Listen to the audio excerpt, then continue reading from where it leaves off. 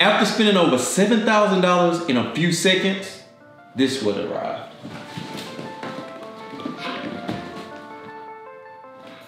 Want to know what's inside? Come take a look.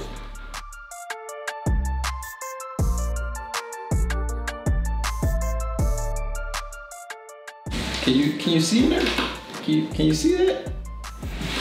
Let me take it out.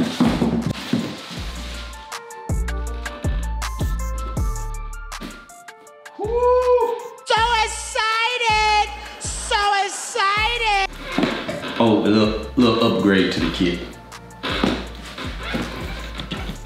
Yes, so this is my new camera. I am now a proud owner of a red. The red Komodo to be exact. The baby dragon. But let's get into some details. But before we do that, make sure to subscribe because I'm about to give you a bunch of content on this camera. Take you through a journey with me as I learn how to use this camera. And make sure to hit that like button if you like this video because there are gonna be plenty more like this. In the great words of the Dark Knight's Joker, Heath Ledger. Let's put a smile on that face.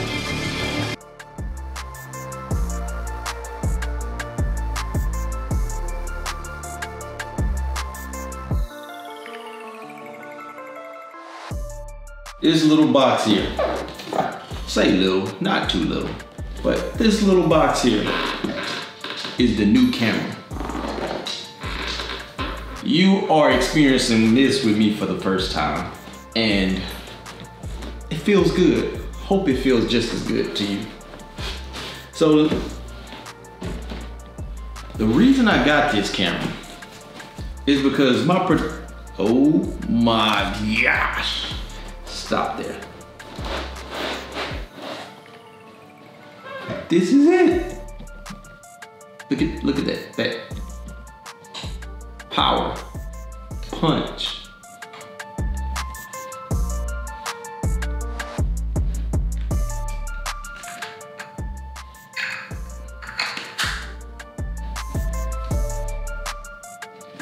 This video is all over the place.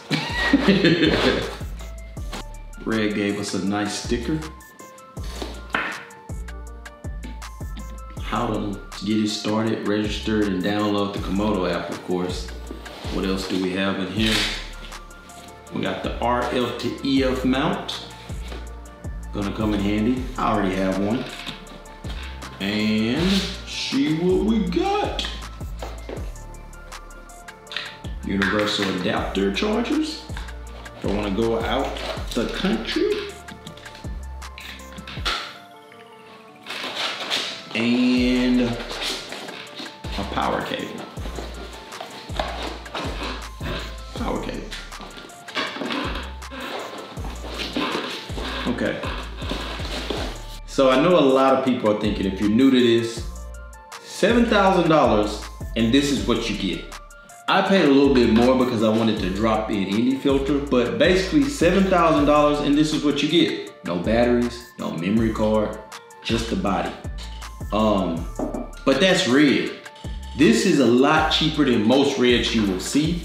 So this is a very reasonable price.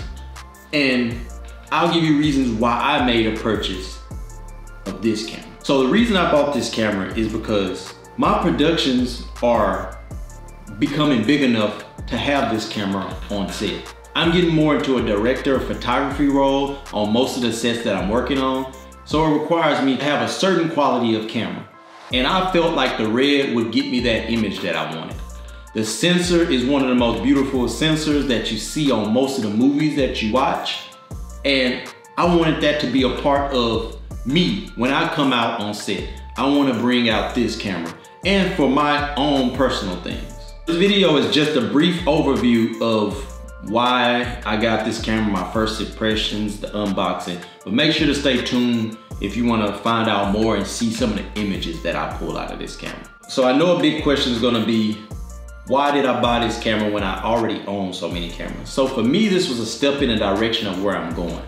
And I do own the A7 III, the Blackmagic 4K, the Canon EOS R, and this little M50 here, and maybe one other camera.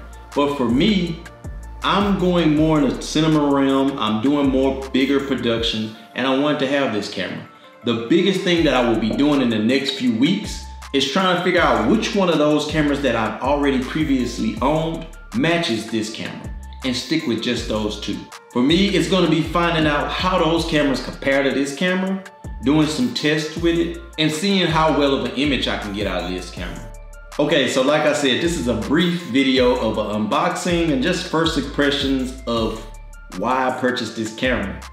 I have plenty more videos coming about this camera that I want to show you what this camera can do and put it through its test against my other cameras. So make sure to stay tuned and stick around for more videos, and thanks for watching.